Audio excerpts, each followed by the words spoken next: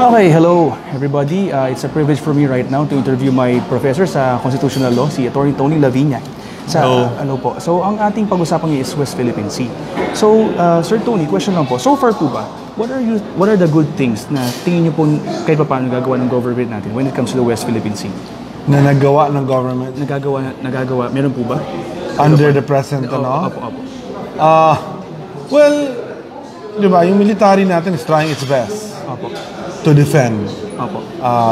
I think bawa ko sa military natin kahit mahirap kasi minsan mismo yung presidente nila natin, presidente nila, commander-in-chief nila, parang walang tiwala sa kanila to defend us, di ba?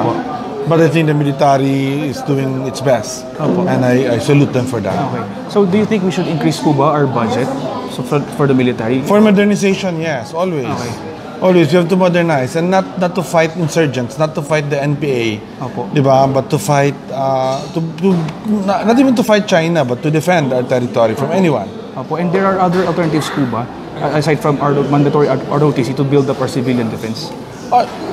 There are many ways. Okay.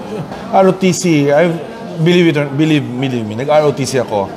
I wasted 2 years of my life not learning anything. In ROTC. It's a useless for those that are not interested. Dapat ROTC is voluntary. For those who are interested, those who want to be reserve officers, dapat bigyan sila ng opportunity. But for ordinary people, no. It's useless. They'll just hate it. They'll hate the military. They'll come out hating it.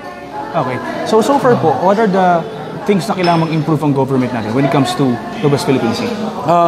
I think we have to be consistent. Yung problema sa atin, para tayong blowhard kay GMA, okay, sa Chinese, kay Pinoy, anti-Chinese tayo, sa kay Duterte, pro-Chinese na naman. The right balance should be hit. And the right balance is actually to be friends with China, but to defend vigorously our territory. So what are our opportunities with other countries? Is it just joint exploration with China, or may ibang countries naman na pwede tayong magkaroon ng joint exploration doon sa West Philippine Sea? Yeah, joint exploration kasi legally challenging. Okay. Diba? Because our constitution allows us only to do modes of production, most modes of utilization that includes the state, the Philippines, diba? Okay. At most 60-40. 60-40. At most, diba? And also very important dito, yung the control is with the Filipinos. Opo. But you can do what's called finance or technical agreements that allows some foreign participation, but yung control sa Pilipinas pa rin. Okay. Tapos, how about po yung tanong ko lang po, is yung enforcement po ba ng arbitral ruling, does it prescribe?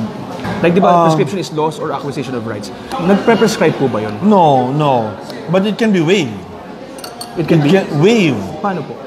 In the Philippines, hindi na kami interested sa arbitral ruling na yan. Wala na, tapos na siya. But we haven't reached that. No, wala. Wala naman. But the president sometimes gives that impression, unfortunately. But officially, wala pa naman po. Wala. Officially, wala. Sige po, ito yung last question ko. How do we improve our education system so that mas marami po mga kabataan mag-inform dito? Since sabi po kayo sa ating event kanina, ang median age natin ngayon is below 24 sa Philippines. Ibig sabihin, mas maraming kabataan. So it's our generation will inherit this. So ano kayang pwedeng i-improve sa education in school and out of school para naman mas maging clear sa mga kabataan yung ating mga ating sa West Philippines, issues sa West Philippines, also with other historical claims natin like Sabah and others. I think importante yung nationalism, no? Okay. I think importante to learn skills that help us defend the territory. Be good lawyers if you want to be a lawyer.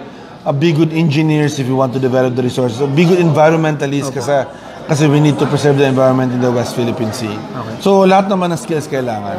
Pero importante yung attitude. Importante yung passion for what is ours. Okay, sige po. Sir, salamat po. Thank you. Okay, thank you.